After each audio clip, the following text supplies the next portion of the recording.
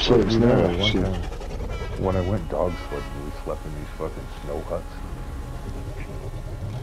And it was fucking warmer inside of a little fucking snow fucking fort than it was inside of a fucking actual tent that they had to live on the building.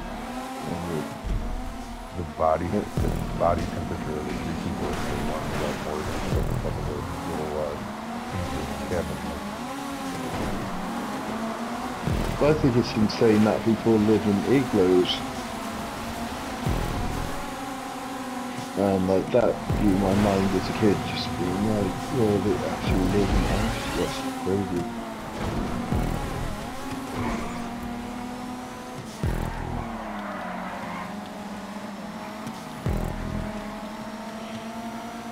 It wasn't an igloo, it was basically just a big padded down fucking mountain snow. The train.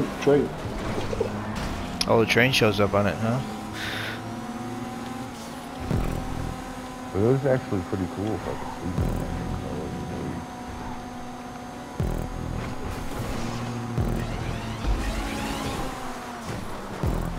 in it. It amazes me. I thought it was going to be fucking cold shit, but the body temperature was The climate in the climate in just America is just like, it's even the United States of America, just the diversity of the climate, it just amazes me, you know. Yeah. Just, we get so much diversity here. Well, yeah, you're looking at, I mean, what does it take for you to drive across the UK? A couple hours?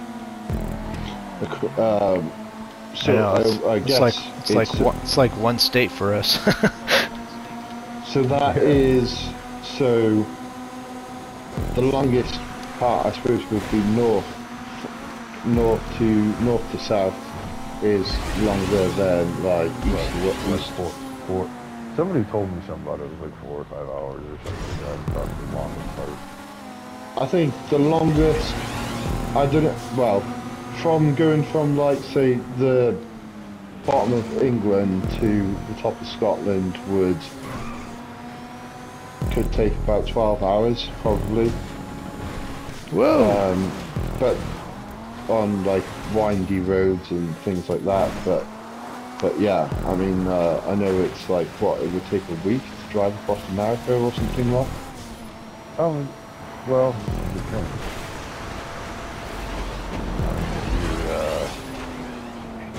You're trying to go fucking cannonball it. I don't know if the traffic is on this track, is it? It is. Okay. Oh, I just got hit by the train and like, got fucked up. Yeah, maybe the creator wanted the train to show up. You're looking at 14 hours just to go from the bottom to the top of this. So I wonder, That's so not from... in traffic what's Texas? I wonder, like fucking 18 hours. how long do you reckon it would take to drive from California to New York? Non-stop, probably 3-4 days. So that would obviously be multiple driver job. Guys do it too. I With can't like, believe that somebody just set the world record for the cannonball and they fucking ass. Dude did it in the fucking year and rented nothing. and so that's just people taking shifts driving, right? No, it's one fucking dude who stayed up the whole time, put after gas tank in the fucking car, took the front seat off, put a fuel cell in the car. That's intense, that is. Yeah.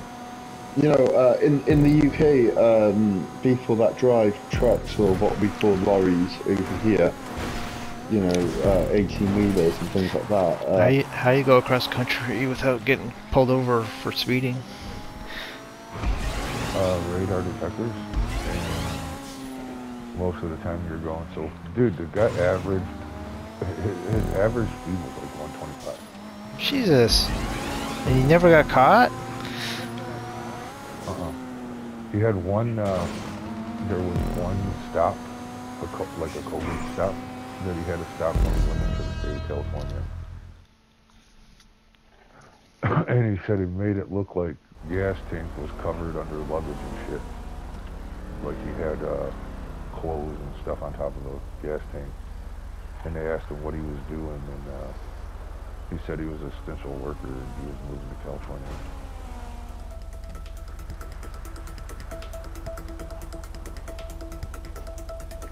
A lot of people doing it at the same time. Yeah, I know.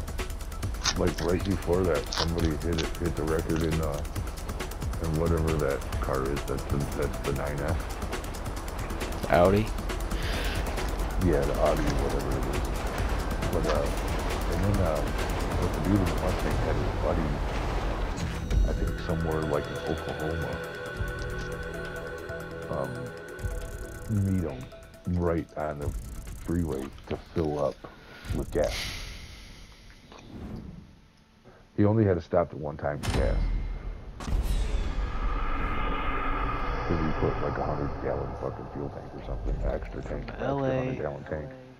from LA to New York, day and a half.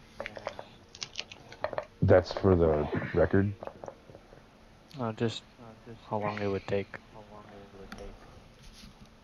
So what's that, fucking 36 fucking hours? Yeah.